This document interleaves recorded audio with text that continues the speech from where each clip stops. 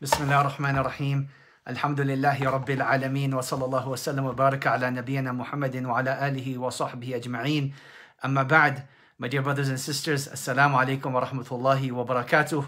And welcome to class number 6 of Shamaail Al Muhammadiyyah, where in this class, inshallah, we will be covering 3 chapters. Chapter number 1 will be the difficult living conditions of the Prophet sallallahu alaihi wasallam, focusing particularly on what the Prophet sallallahu alaihi wasallam used to eat. Chapter number 2 will be dealing with the leather socks of the Prophet sallallahu alaihi wasallam, known as al-khuf. And then chapter number 3 will be dealing with the leather sandals of the Prophet sallallahu alaihi wasallam. So those are the 3 chapters we're hoping to cover. Bidhnillahi ta'ala. May Allah subhanahu wa ta'ala grant us tawfiq and make it easy for us. So let us begin. We are now at chapter number 9 for those of you that are following along. And again, for today, we will be using this book, inshallah, to read the hadith and give some basic explanation. قال المؤلف رحمنا الله وإياه باب ما جاء في عيش رسول الله صلى الله عليه وسلم. Chapter number 9, the reports pertaining to the living conditions of the Prophet صلى الله عليه وسلم. So now, the first thing we're going to be highlighting is that even though in chapter number 9 it speaks about the living conditions of the Prophet ﷺ and what he used to eat in particular, you'll notice that towards the ending of the book, there is a similar chapter as well. So we want to discuss why are there 2 separate chapters about the living conditions of the Prophet ﷺ and what he used to eat. And the scholars mention 2 main reasons. Number 1 is that in this early chapter, it is speaking about the Prophet ﷺ and his companions, whereas in the latter chapter, it's going to be covering the Prophet ﷺ and his family. And then also in this chapter, it's about the Prophet ﷺ early on, and then the latter chapter is closer to the time of the death of the Prophet ﷺ. So that is the distinguishing point between the early chapter on what he used to eat and his living conditions versus the latter chapter, which is going to be closer to the ending of his life, sallallahu alaihi wasallam. So we're now at hadith number 71 for those of you that are following along. Muhammad ibn Sirin narrated, we were with Abu Hurairah radiallahu anhu while he was wearing 2 linen garments dyed with red clay. He cleaned his nose with his garment, upon which he said, well done, well done. Abu Hurairah is cleaning his nose with linen. There came a time when I would fall unconscious between the pulpit of Allah's Messenger sallallahu alaihi wasallam and Aisha radiallahu anha's dwelling, whereupon a passerby would come and put his foot on my neck, thinking I suffer from epilepsy, while in fact I suffered nothing but hunger. So in this narration from Muhammad ibn Sirin, who is one of the Imams of the Tabi'een, one of the Imams of the 2nd generation. And Allahu Akbar, you can imagine this beautiful gathering where you have one of the Imams of the Tabi'een sitting with one of the Sahaba radiallahu anhum, the likes of Abu Hurairah radiallahu anhu. And it's amazing on how they're learning from him. So here, Abu Hurairah radiallahu anhu, he's wearing some very nice clothing right now. So he's wearing linen clothing, which is considered somewhat luxurious. And his nose is running at that time, so he takes one of his cloth from what he's wearing, and he rubs his nose with it. And he's amazed, and he's just reflecting on his life, that there was a time in his life where he was so poor that he couldn't even afford food, that he would have epileptic seizures, and he would start shaking on the ground due to how hungry he was. And here he was now, wiping his nose with the softest of cloth that was available. So he was remarking that how difficult things were early on for him, yet eventually Allah subhanahu wa ta'ala provided him more. And there's so many reflections on this, subhanallah, that when you look at the life of Abu Hurairah radiallahu anhu, Imam al-Bukhari rahimahullah, he narrates that how was Abu Hurairah radiallahu anhu able to narrate so many ahadith? That he lived with the Prophet sallallahu alaihi wasallam for approximately 3 years, when you have the likes of Abu Bakr and Umar that had spent, decades with him. Yet they did not narrate as much.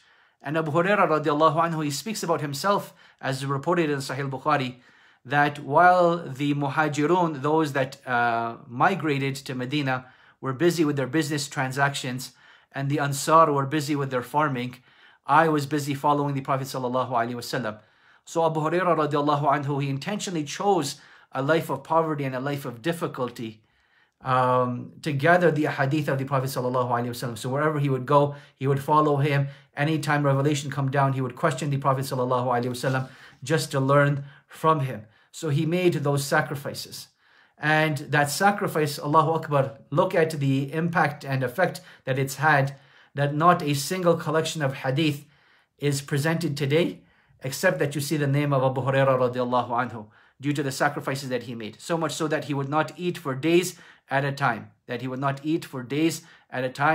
pass out and have those epileptic seizures due to hunger. Now, if you look up this same hadith inside Sahih al-Bukhari, there's a longer version that says that one of those days Abu Hurairah radiallahu anhu approached the Prophet sallallahu alaihi wasallam, and the Prophet sallallahu alaihi wasallam offered him to host him. So the Prophet sallallahu alaihi wasallam goes into his house and he asks Aisha radiallahu anha, do we have anything to offer our guests? So the Prophet sallallahu alaihi wasallam lived at such a minimalist lifestyle of eating and drinking that he didn't know what was inside of his house. And thus he asks Aisha radiallahu anha, and she says that we were presented with a cauldron of milk, that someone gave us a pot of milk, that is what we can offer our guests. And the Prophet ﷺ took that cauldron of milk and he shared it amongst Ahl al-Suffah, all of the poor companions that lived in the masjid. And it's a beautiful story that's worth looking up because there's some beautiful lessons in it.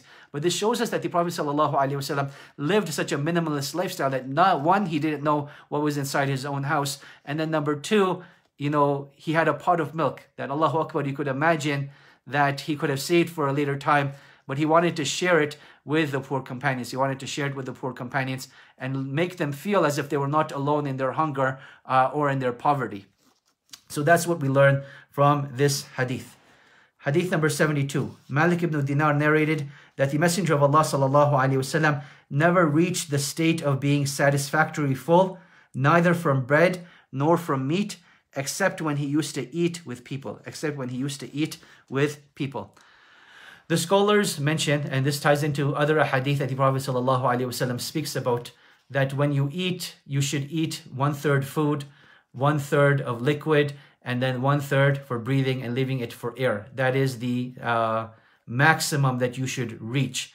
Or other than that, you should just eat enough to keep your back straight. You should just eat enough to keep your back straight. So this hadith in particular is speaking about that the Prophet ﷺ, when he was by himself, he never went beyond that. And in fact, he would only eat enough to keep his back straight.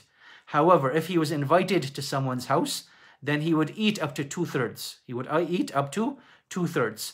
And when it says that satisfactory full, this wasn't full completely, but this was 2/3 full. And this is what the scholars mention, from them Al-Bajuri and from them Sheikh Abdul Razak Al-Abbad and others as well. And this is how much the Prophet ﷺ would satisfy himself, up to a maximum of 2/3. Now here's an interesting question for all of you to reflect upon, that why is it that when the Prophet ﷺ is by himself, he's eating very, very little food, enough just to keep his back straight, yet when he's invited to someone's house, he's eating enough to fill 2/3 of his stomach? Why is that the case? Think about that for a second. That he's by himself, he's eating very little, yet when he's invited to someone's house or to someone's meal, then the Prophet ﷺ is eating up to 2/3. And this shows us the level of consideration the Prophet ﷺ had for other people's feelings. That you only invite someone to your house if you genuinely love them and genuinely care for them. And the Prophet ﷺ understood that, and he knew how happy it would make the people if the Prophet ﷺ ate from it, and not even just tasted the food, but ate a decent portion size. Shahnaz, Jazakallah khair, thank you so much. That is a great answer, to respect the host. And that is that, not only just respect, but to return that love and to turn that appreciation and show that appreciation to the host, that I appreciate the food. So it's not just trying it, but it's eating a decent portion to make them happy. It is eating a decent portion to make them happy. And this is to show that he loved the people and that he loves the food that has been presented to him. Bint Yasin, Jazakallah khair, great answer as well. Imam Ahmad rahimahullah, he shares a point of benefit that I want to share with you. He says, a perfection of gathering of food will have 4 elements to it. A perfection of gathering of food will have 4 elements to it. Number 1, what is eaten is halal. So what is presented to you is halal. Number 2 is that you say Bismillah before you eat. Number 3, you say Alhamdulillah when you finish. And then number 4, there are many hands that share the food. There are many hands that share the food. Now, obviously, this is speaking outside of a pandemic situation. It's not speaking about in the pandemic where, you know, unless you're living in the same household, it's discouraged to eat from the same food of others right now. So obviously do keep that in mind. Obviously, I don't think I need to emphasize that, but please do look after yourselves and take the means and precautionary measures that you need to protect yourself and your family. So here Imam Ahmad rahimahullah, he said that those gatherings will attain perfection if 4 things are done. That number 1, the food is halal. Number 2, Bismillah is said before you eat. Number 3, you say Alhamdulillah when you're finished. And number 4, that there are many hands that touch the food and share in the food. And if I was to add a 5th, that a dua be made for the host. A dua be made for the host. That it is the sunnah of the Prophet ﷺ that you make dua for the host to say that, oh Allah, feed those that have fed us and give drink those that have given us drink, and forgive them and increase them in their rizq, and increase them in their rizq. This was one of the du'as the Prophet ﷺ would make for the host. And if someone offered food to break his fast, he would make a dua that, oh Allah, may those that who are fasting break their fast with your food, and you may the angels be guests in your presence, and the likes of that. You know, it's a very rough translation. So the Prophet ﷺ would make dua for even the ones that gave him food to break his fast with. So we should be making dua for our hosts when they provide us with food. And this brings us to chapter number 10. But before we move on, so what we wanted to highlight from this is the minimalist lifestyle that the Prophet ﷺ lived, and the poverty that he faced and that he shared with his companions radiallahu anhum in that poverty, that he did not live a luxurious, pompous lifestyle, but rather it was one of simplicity and one of minimalism, and one that was quite difficult, subhanAllah. It was quite difficult, that what the Prophet ﷺ went through in terms of that lifestyle. Chapter number 10, Babu ma ja'a fi khufi Rasulillahi sallallahu alayhi wasallam, the reports pertaining to the khuf of the Messenger of Allah sallallahu alayhi wasallam. So the khuf is referring to leather socks that cover the whole entire foot beyond the ankle. So they're socks that cover the whole entire foot up to beyond the ankle. This is known as a khuf. And we begin with hadith number 73. Buraydah radiallahu anhu narrated that An-Najashi sent 2 plain black colored khufs as a gift to the Messenger of Allah sallallahu alaihi wasallam. As soon as he received them, he tried them on, performed ablution, and then wiped over them. So let us look at the lessons we derive from this. Number 1, at that time An-Najashi was a non-Muslim. So this is before An-Najashi accepted Islam, and he gave this gift to the Prophet ﷺ. So this shows us the permissibility of accepting gifts from non-Muslims. Number 2, a second fiqh lesson in this is that the Prophet ﷺ is showing us al-aslu fil ashya al-tuhur, that the foundational principle with regarding items of anything is that they are pure until proven otherwise. So the Prophet ﷺ didn't wash the khuf that An-Najashi gave him, even though that they're coming from a non-Muslim. But the presumption is that if you don't see anything on it and you don't smell anything on it, then it is considered pure. It is considered pure, and you treat it as pure. Number 3, what we derive from a fiqh perspective is that leather socks can be wiped over. Leather socks can be wiped over. And from the fiqh of wiping over leather socks is that if you have made wudu already and you have worn and you put your socks on after that, then the next time when you make wudu, you're allowed wiping over the top of your sock. You're allowed wiping the top of your sock. And this needs to be understood that, just let me put my bookmarker in place, that if this is your foot that's wearing the sock, when you do mash on your sock, you're wiping like this. You're wiping like this. And that is just once. And it's not the bottom of the sock that needs to be washed, but rather it is just the top that has a wiping over it. That has a wiping over it. And that is what the Prophet ﷺ shows us. In the Hanafi, Shafi'i, and Hanbali madhab, a resident can wipe over their sock for a period of 24 hours. And one that is traveling can wipe over their sock for 72 hours. In the Maliki madhab, there is no limit. In the Maliki madhab, there is no limit as to how long you can wipe over your sock. Now, what if a sock is not leather? Are you still allowed wiping over it? The vast majority of scholars have said no. The vast majority of scholars have said no. And their reasoning is that the sock that fulfills the requirements of wiping over needs to be one that cannot be penetrated by water. It should not be easily puncturing, meaning the socks that we wear today, you know, if you walk over a few stones, it'll easily cut through and make holes in the socks.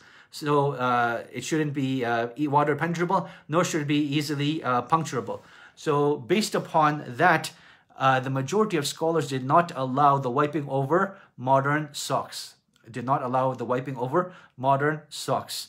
However, you do have a minority of group of scholars, and this is the opinion that I lean towards as well, that if you're wearing sports socks that are relatively on the thicker side and they cover the ankle, then in that situation, as long as there's no major holes or so, you can wipe over them, and inshallah it is acceptable as well, with the same condition that you have put them on while in a state of wudu, that you have put them on while in a state of wudu. And this is what we see from the Prophet ﷺ, these 3 points of fiqh. And the fourth point is that these socks were black. So if you remember from yesterday's dars, the Prophet ﷺ generally preferred lighter colors like white and green, and that which was dyed with saffron, but didn't have any saffron remaining on it. So those lighter colors. Yet for footwear, the Prophet ﷺ did not apply the same standard, and whatever was given to him, he would wear. And obviously, because it is usually made of an animal skin, it will be on the darker side. It will be on the darker side, and the Prophet ﷺ was fine with that. He was fine with that. Hadith number 74. Al-Mughira ibn Shu'bah narrated, Dihya gifted the Prophet ﷺ with a pair of khufs that he wore right away, and he kept wearing them until they became torn. The Prophet ﷺ did not know whether the skin of the khuf was from an animal that was slaughtered properly or not. So multiple lessons here. We focused on the fiqh in the previous hadith. Now we're going to speak more about the etiquette of the Prophet ﷺ. And from the etiquette of the Prophet ﷺ is that if he was given a gift, he would wear it right away. And this was to bring happiness to the one that is gifting him the gift, to please them, and to show that the Prophet ﷺ appreciated the gift that was given to him. Number two is that the Prophet ﷺ maximized the utility of the gift that was given to him. So he continued wearing these socks until they became torn, So it was not just a formality of pleasing the one that gave him the gift, but the Prophet ﷺ also maximized the utility that he continued to wear these leather socks until they became torn. So you should maximize the utility of all of your clothing that continue to wear it. As long as it fits and as long as it doesn't get torn, then continue to wear it and maximize its utility. And then we have a point of fiqh over here as well, that the Prophet ﷺ did not know if the animal from which the leather was extracted from actually had dhabihah done to it or not. Why is this important? Because generally speaking, the scholars have said that the skin only becomes permissible if the animal is from that which can be eaten, and also if it is slaughtered properly. If the animal is not slaughtered properly, then that skin is not permissible for us and needs to be dyed, or not dyed, but needs to be tanned.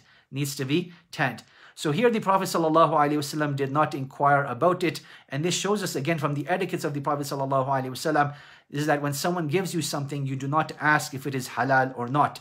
And this is particularly if it's coming from a Muslim. If a Muslim is giving you something, you do not ask if it is halal or not. And this is when the Prophet ﷺ received this gift from Dihya. That is why he did not ask if it is from an animal that was slaughtered properly or not, but rather you honor the people that give you gifts and have the presumption that it is halal. Same thing with the hadith of Najashi, that we see that Najashi gave it, and the Prophet ﷺ did not inquire what animal it was from or if it was cleansed or not, but rather these principles help us establish that it is halal until proven haram. And that is the way we treat the matters of this dunya, that they are halal until proven haram. So this is the chapter of the leather socks of the Prophet sallallahu alaihi wasallam, which brings us to chapter number 11, which is Babu ma ja'a fi na'li Rasulillahi sallallahu alaihi wasallam, the reports pertaining to the sandals of the Messenger of Allah sallallahu alaihi wasallam. Now, what needs to be understood is that while the Prophet sallallahu alaihi wasallam did wear sandals, it is not our understanding of this matter of food covering and you know, that which we use to cover our feet and for the function of day-to-day life is not restricted to sandals. So one should not think that wearing sandals is from the sunnah of the Prophet sallallahu alaihi wasallam, but rather this was custom of the people during the time of the Prophet sallallahu alaihi wasallam, and that is why the Prophet sallallahu alaihi wasallam wore sandals. So you are allowed to wear any type of shoe or any type of footwear that you like, and it is not particularly sunnah to wear sandals within and of itself. Now, with that being said, the Prophet ﷺ was seen walking in 4 different types of footwear. In reality, it's 3, and one is barefoot. So let's go through them.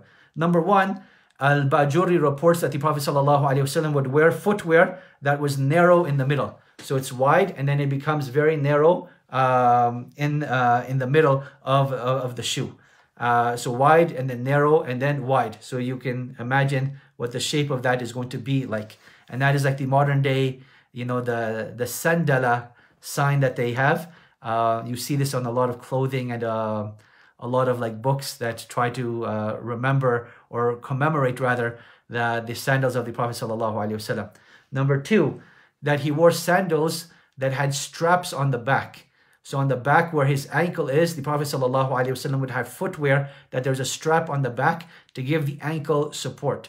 So this was to show that not only were there straps on the front of the shoe, but also straps on the back to give the ankle support. Number 3 is that the Prophet ﷺ would wear sandals that have partitions in them. So they have something called toe straps that would separate between the toes. And then number 4, the Prophet ﷺ was known to walk barefoot as well. The Prophet ﷺ was known to walk barefoot as well. And this was narrated that when the Prophet ﷺ would go to visit someone that was sick or someone that was ill, he would walk barefoot towards them. He would walk barefoot towards them. And this was from his humility that he would do so. So there's no particular virtue of walking barefoot within of itself, but out of his humility, the Prophet ﷺ would walk barefoot. Now, if you live by a beach and you're able to, walk in the sand barefoot, then yes, there are, medicinal reasons that one can benefit from by doing so. And I'm assuming in the desert as well, that walking in that sand can also have medicinal benefits to the dexterity of your foot and, its strength and so on. But outside of that, if in the modern day world where everything is concrete and cement, and you can find nails and glass, may Allah subhanahu wa ta'ala protect us all, you should proceed with precaution and not assume that one should walk barefoot. You'll also find that there's a tradition amongst some Muslims that when they go to Medina, they walk barefoot. This was not something that was known amongst the companions of the Prophet sallallahu alaihi wasallam, but if one does it out of love, then the criticism is decreased, right? One wants to be like the Prophet sallallahu alaihi wasallam and show respect to the area where the Prophet sallallahu alaihi wasallam and the companions walked. Then you can understand where this position is coming from, as it's done out of love and sincerity. But again, this wasn't something that was done by the Prophet sallallahu alaihi wasallam on a regular basis or by his companions radiallahu anhum. Rather, the Prophet sallallahu alaihi wasallam was known to walk with his sandals. So those are the 4 different types of footwear that the Prophet sallallahu alaihi wasallam was known to have worn. So now we get to hadith number 75. Qatada radiallahu anhu, or Qatada rahimahullah, from the Tabi'een, he narrated, I asked Anas ibn Malik radiallahu anhu to describe the sandals of Allah's Messenger sallallahu alaihi wasallam. He replied, each sandal had 2 qibalan, meaning that they had 2 things that attached the sole together, 2 things that attached the sole together. And Anas radiallahu anhu, he actually kept the sandals of the Prophet sallallahu alaihi wasallam after his death. So when the Prophet sallallahu alaihi wasallam passed away, Anas radiallahu anhu, he kept the sandals of the Prophet sallallahu alaihi wasallam as a relic, as a souvenir, as a remembrance of the Prophet sallallahu alaihi wasallam. And that is why Qatada radiallahu anhu, and in fact, when you study the Shamaail, you'll see that Qatada, he did a great service to the Ummah by asking all of these questions to Anas ibn Malik, due to Anas ibn Malik's closeness to the Prophet sallallahu alaihi wasallam. So Anas ibn Malik was known to have kept the sandals of the Prophet sallallahu alaihi wasallam. Abdullah ibn Abbas radiallahu anhu narrated, the sandal of the Messenger of Allah sallallahu alaihi wasallam had two ribbons, meaning that kept the soles together, and two upper straps that separated the toes. Two upper straps that separated the toes. Hadith number 77. Isa ibn Tahman narrated, Anas ibn Malik showed us a pair of sandals that had two straps and were hairless. Later on, Thabit told me that those were the sandals of the Prophet sallallahu alaihi wasallam. And this is just reaffirming what I previously mentioned. Ubayd ibn Jurayj, hadith number 78, Ubayd ibn Jurayj asked Ibn Umar radiallahu anhu, why do you prefer wearing sibti types of sandals? He replied, I saw the Messenger of Allah sallallahu alaihi wasallam wearing sandals that did not have hair on them, performing ablution while he had them on. This is why I like wearing them. This is why I like wearing them. So here we see Ibn Umar radiallahu anhuma saying that the reason why he likes these particular sandals is because the Prophet sallallahu alaihi wasallam himself wore them. And what we learn over here, that yes, while it is commendable to love everything that the Prophet sallallahu alaihi wasallam did, it is not binding upon everyone. It is not binding upon everyone. And we'll see this in the last hadith of Uthman radiallahu anhu, that the Prophet sallallahu alaihi wasallam, Abu Bakr and Umar had their sandals with two straps, yet Uthman radiallahu anhu had his sandal with one strap. And this shows us that there is room for preference. However, it is also praiseworthy to follow the example of the Prophet sallallahu alaihi wasallam, like Abdullah bin Umar radiallahu anhuma did over here. Now, what does sibti sandal mean? Sibti sandal in this hadith is referring to a sandal that is made of cow leather that has been tanned and the hair has been removed altogether. So it has been removed altogether so that there's no hair remaining. Now, this is not something common in our day and age, that whenever you buy leather sandals that you would find any hair on them. Most, I would say 99.9%, if not 100% of the sandals that you buy in shoes that are made of real leather, they have had the hair removed from them altogether. Yet previously this was not the case. Sometimes you would buy leather that would still have hair remaining on them. And here the Prophet ﷺ chose the sandals that were hairless, that were tanned of cow leather. Hadith number 79, Abu Hurairah radiallahu anhu related the sandals of the Messenger of Allah ﷺ had two upper straps. So I want you to imagine, if this is the sandal, then, sorry, let me just put the bookmark in. If this was the sandal, then there is a strap at the bottom by the toes, and then there's a strap at the top. And this is to keep the foot in place. This is to keep foot in place so that the foot does not slide outside of the sandal, does not slide outside of the sandal or even inside the sandal itself. So Abu Hurairah radiallahu anhu is saying that the sandal of the Prophet sallallahu alaihi wasallam had those two straps. Hadith number 80, Amr ibn Harith narrated, I saw the Messenger of Allah sallallahu alaihi wasallam praying while wearing a pair of sandals that had new soles sewn into them. So this shows us the permissibility of praying with your shoes and sandals on. This shows us the permissibility of praying with your shoes and sandals on. Now, let's give some disclaimers and let's educate ourselves about this process. Number one, you should only pray with your shoes and sandals on if you are outside or if you are in a place that it is customary to wear shoes. Or if you're in a place that it is customary to wear shoes. So during the time of the Prophet ﷺ, it was customary to wear your sandals inside of the masjid.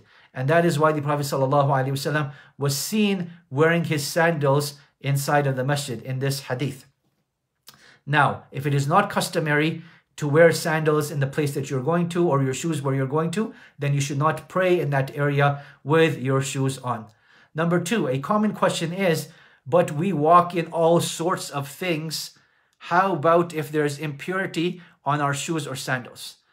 Now, if there's any impurity outside on your shoe or sandal, regardless of in salah or not, you should remove it. You should remove it and make sure that there isn't any.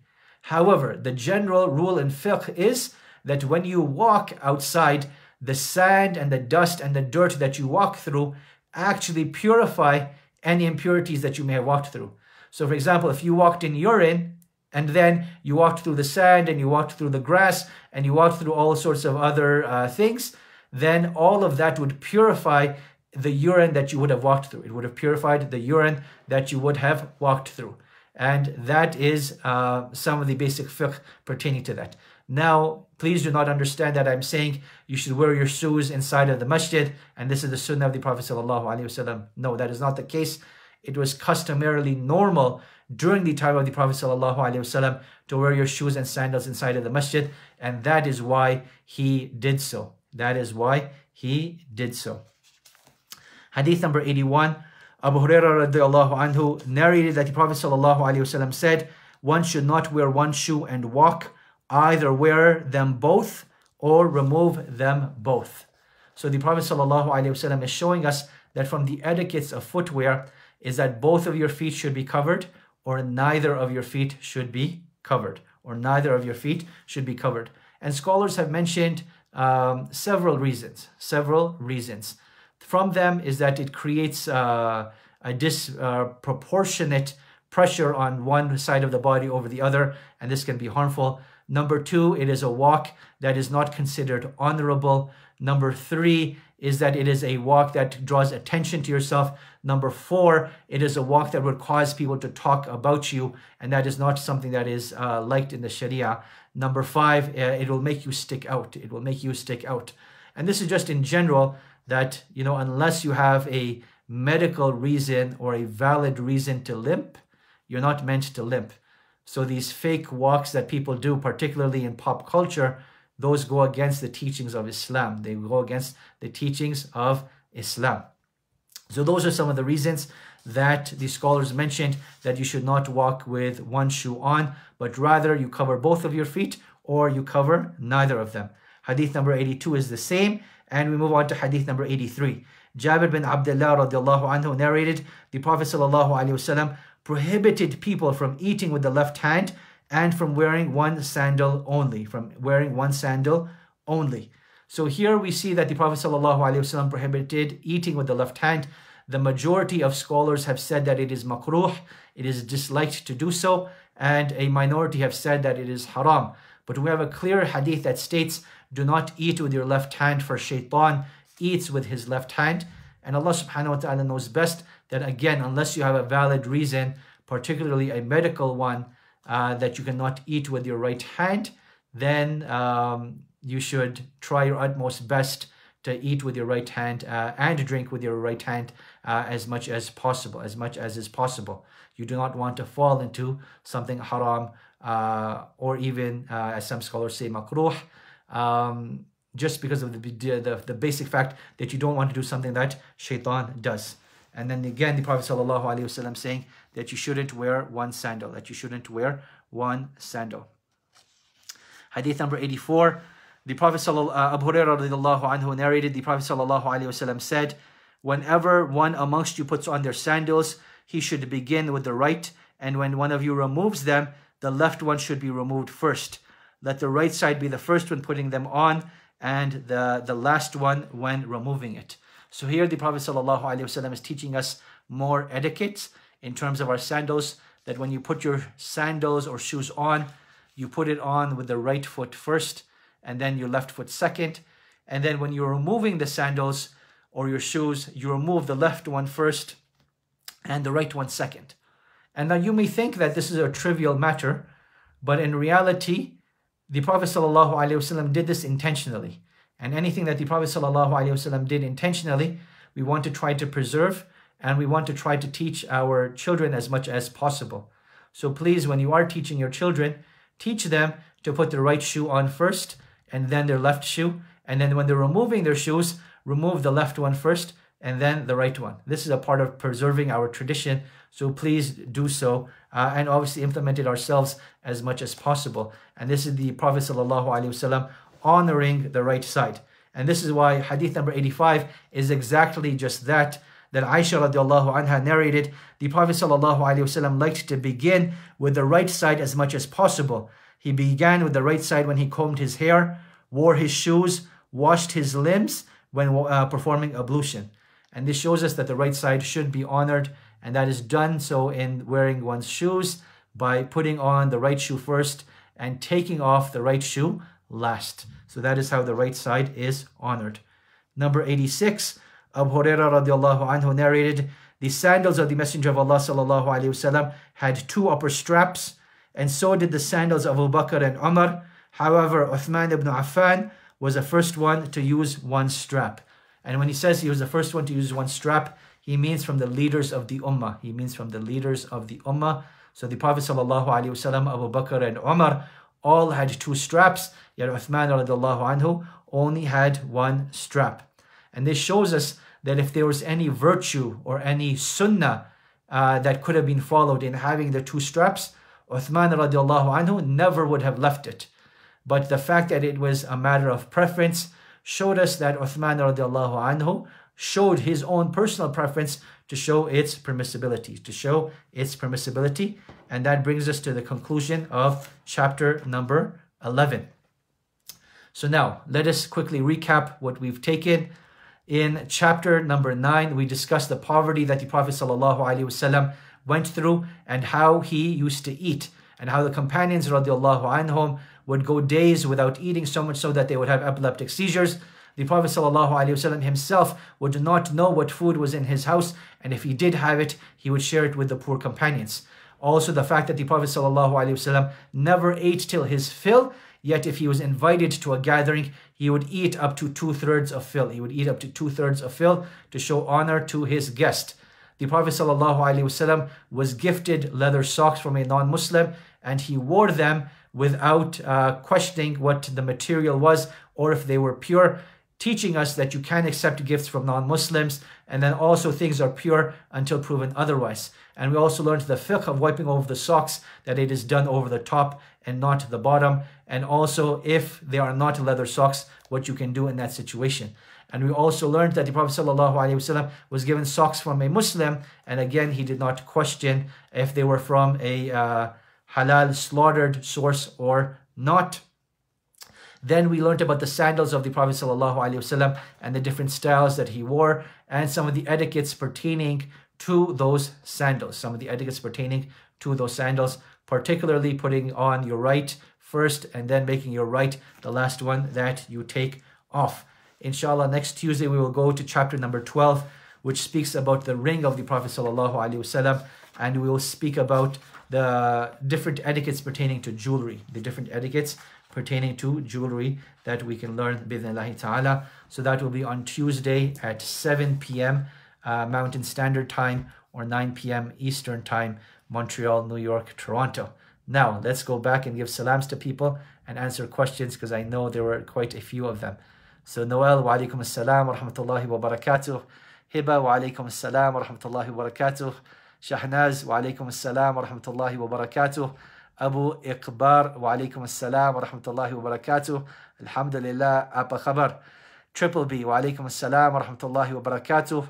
Lutfi, wa alaikum assalam wa rahmatullahi wa barakatuh. Qasim Mustafa, wa alaikum assalam wa rahmatullahi wa barakatuh. Nahida Salom, wa alaikum assalam wa rahmatullahi wa barakatuh. Islam promotes peace and brotherhood. Wa alaikum assalam wa rahmatullahi wa barakatuh. Triple B says, please Sheikh, can a Muslimah wipe her hijab if she has made ablution before she puts the hijab on? This is a very minority position that has been narrated in the books of fiqh, and the general ruling is that the hijab should not be wiped over. And that she should only use this concession if she's making wudu in public and she cannot safely remove her hijab without being seen. then in that situation she can exercise that opinion, as some of the madhahib have allowed it. But the general rule is that you should wipe your hair, even if it is just the front portion of it, wiping over as much of it as you can. If that is what is able to, then that is better than wiping over the hijab, and Allah subhanahu wa ta'ala knows best. Al-Ghuraba fi dunya, wa alaykum as-salam wa rahmatullahi wa barakatuh from Qatar. Ahla wa sahlan, welcome, welcome, welcome. And then we have Lubna Ahmed, wa alaykum as-salam wa rahmatullahi wa barakatuh. Jazakumullah khairan everyone for attending today. I hope and pray that it was of some benefit, and inshallah I'll see all of you on Tuesday بإذن ta'ala. سبحانك اللهم وبحمدك أشهد أن لا إله إلا أنت أستغفرك وأتوب إليك والسلام عليكم ورحمة الله وبركاته.